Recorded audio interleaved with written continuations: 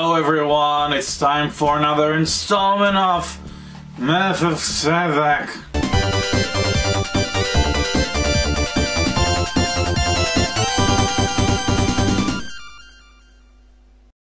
Today the game I'm gonna review is... You know what? I don't need to wear the Sonic hat for this game because it doesn't deserve to be worn.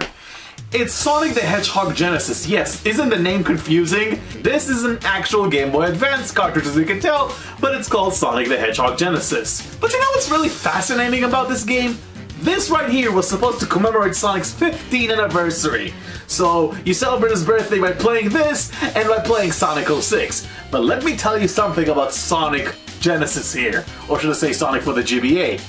This thing makes Sonic 06 look like The Last of Us. It makes it look like Uncharted 2. It makes it look like enter your favorite game right here, because this is that bad. I would rather play Sonic 06. I can play it 100% over playing this any time of the day.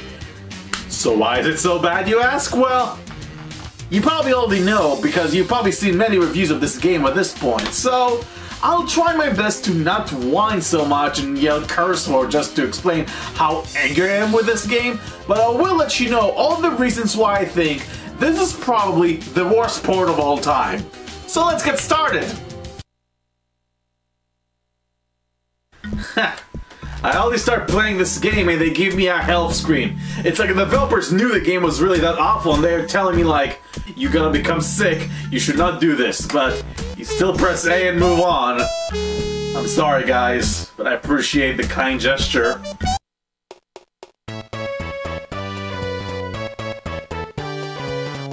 That's how the intro music sounds like. Oh god. Even the menu screen of this game gives me aneurysm, especially the anniversary mode, that all it does is give you the ability to use a spin dash. Not only did I think that this should have been just a regular options in the menu instead of giving it an entire mode, but that gives gamers the false hope they're gonna get something really cool out of this, but nope, just a spin dash. And that's why I was really disappointed, because it says anniversary mode, so you think there's gonna be some cool stuff like new levels or the ability of playing as Tails and Knuckles in Sonic 1. Can you imagine how cool would that be? Ah, that would be super cool. So what does the option menu have in it anyways? Huh, you can only turn off the sounds. And ironically, that's a plus. So throughout this review, I'm gonna give you the exact reasons why I think this game sucks. Reason number one, screen crop. You know what was great about the original Sonic the Hedgehog? The fact that no matter how fast you were going, you can always react to oncoming danger since the screen gives you enough space that you can react to. In this version, you don't get any space whatsoever. That is a huge problem because that means that more than often, you will lose your rings to something you cannot see on the screen and you cannot react to in time. I remember getting stuck, especially on the final Scrap Range Zone Act, on the final obstacle because I could not see where the chain balls would spin to, so I'd fall down over and over and over again. Maybe the reason why the screen is so focused on Sonic is because they want to give him the most spotlight. I mean, who cares about the background and all those obstacles you need to avoid? It's all about Sonic. In fact, let's help them a minute more. Let's give more focus on Sonic so I can see less of the background. Maybe we should play the game that way instead. But I know what you're thinking. What about games like Super Mario Bros. Deluxe and Sonic 1 for the Game Gear? Both of those games have reduced screen ratio compared to the original console versions, and yet it wasn't that big of a problem, so why? In Mario, the character's movement isn't nearly as fast as Sonic, and you have plenty of time to react to dangers. As for Sonic 1 for the Game Gear, it's not as cropped from the Master System as the Game Boy Advance version is from the Genesis. Also, those two games are better. It makes boss encounters like the Labyrinth Zone one painfully hard because you cannot see half of the obstacles because they're off-screen. Also, the final boss of the game poses a really big problem when the upper pistons cannot be seen because of the screen crop. So what I had to do is pretty much stick to the right side of the level and unwillingly wait until Eggman is gonna pop close to me and get a hit, if it actually happens. But enough about that, let's just move on. Reason number two. Physics. Remember when I was blabbering about Yuji Naka's talent of programming precise formula of speed? Yeah, it's thrown out of the window here. The momentum in this game is poorly handled. Sometimes when you run, you feel that Sonic is being whisked by the wind, and you can't stop him at all even if you press the opposite direction on the D-pad. Also get this, in this part of Labyrinth Zone, about 95% of the time, you're gonna lose rings. You cannot avoid those spikes. Excellent design choice, fellas! But it gets even more annoying than this. Do you remember the part in Starlight Zone when you have this bomb on a seesaw that you have to jump on the other end of to make it bounce over and over again to get momentum and you can get all the way up? Well, in this game, it doesn't work. You have to pray pretty much that it will carry the momentum and you will be able to go up. And I spent minutes, and I want to repeat this, minutes just trying to get all the way up there. And this is the second shortest level in the whole game, mind you. So to make the game even look worse than what it is, it makes the physics of Sonic 4 Episode 1 look better. Enough said. Reason number 3. Glitches. I have no idea why Sega didn't playtest this thing, but this game is just fraught with glitches and instant kills. I already mentioned the spikes in Labyrinth Zone, but there are also moments in Starlight when you go on those collapsing platforms and you get sucked in the gap and you die. There are also many cases in the game when objects appear and disappear out of nowhere. There are plenty of draw distance issues, and even enemy respawn? What is this, Mega Man? Oh, and getting all the Chaos Emeralds? Good luck with that. The controls in this stage are so finicky and unresponsive, especially when you jump, because you can only jump straight. So, doing all those open stages is completely impossible because you cannot control yourself very well. And no, I didn't collect all the emeralds in this game, and I don't want to bother with it. Does that make me any less of a gamer? I think it makes me less of a gamer for actually playing this game! Oh, you think I'm done? Oh, I have more. Reason number 4. The slowdowns.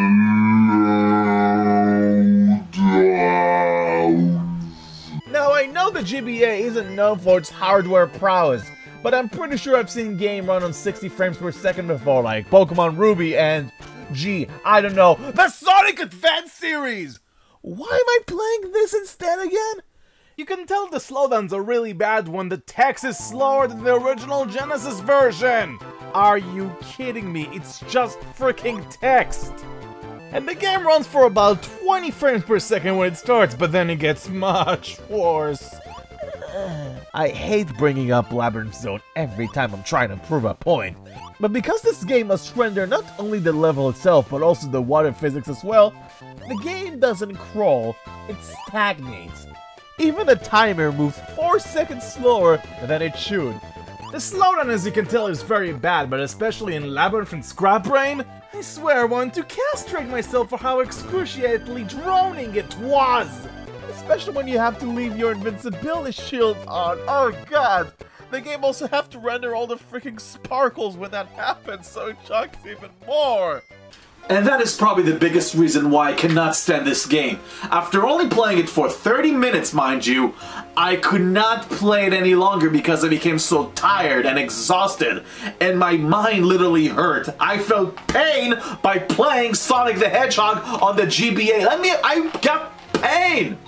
If a game makes you feel ill, if you feel physically weak after playing a video game, let's put it this way, the score's not gonna be very high. Number 5 is Alive, the problem bosses. Well, you think they're all cheap because of the Labyrinth Zone boss, but the end result is actually the opposite. The following footage depicts me playing the first boss of the game. This is pathetic. I can't believe how they managed to ruin an iconic boss by making him practically non-existent. The Spring Yard boss and the Starlight Zone bosses are exactly the same, since you can just jump and hit Robotnik, ruining any kind of strategy. Dear Lord, you don't even need the seesaws in the Starlight Zone boss, just stand on the middle of them, jump at him, and it nullifies the point of the boss fight to begin with! Last but not least, the whole sound design of the game. I don't even have to talk so much, just listen to this poor excuse of a sound effect here.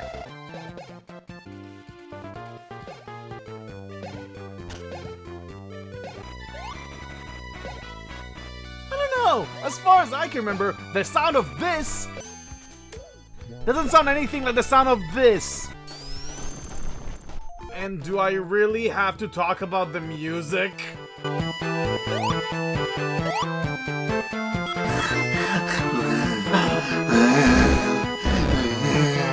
I am appalled beyond belief.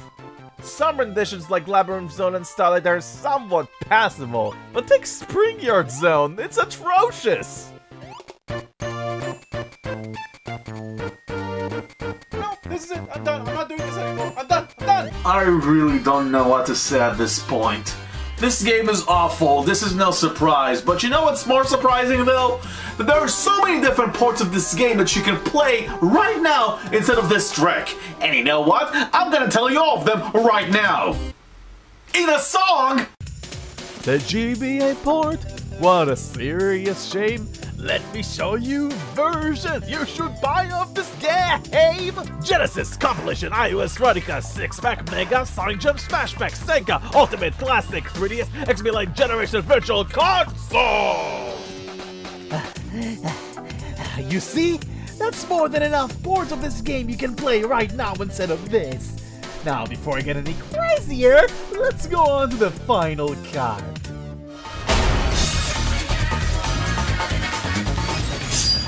How am I gonna do this one?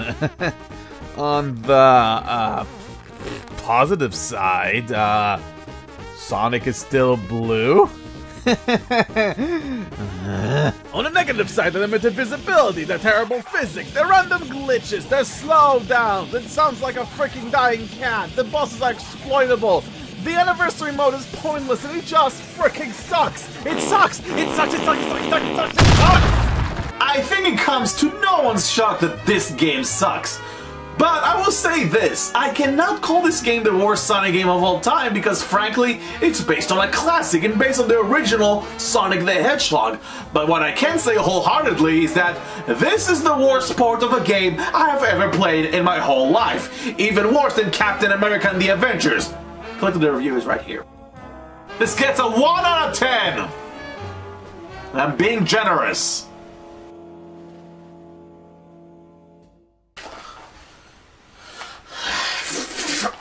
I'm tired of this game. I'm tired. You know what? I can't do it. Like, I'm sweating. I'm being angry right now. Just get some rest. I can't do this anymore. Ah! One extremely cheap transition later. No! No! What you did, Sega? No! No! That shouldn't be! No! Stop it! Why is everything so slow?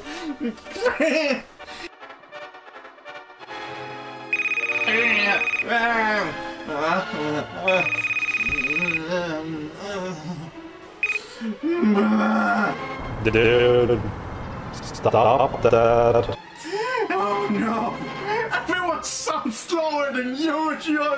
No! Stop using the damn effects on my voice. Oh. Oh. Wait, why are you calling me? You haven't been to work for the past few days, man. What's wrong? I'm sorry, man. It's just that there's this game that I played that's so bad. It's Sonic for the Game Boy Advance. I'm telling you, it's even worse than what we played of Captain America and the Avengers for the Super Nintendo. Oh, crap. Yeah, that game is so bad. I don't even want to talk about games anymore. There is no hope. But you do know you're holding a better port of the game, right? What are you talking about? Grab your cell phone, Grabbing? pull it away from you, and look at the screen. You're welcome.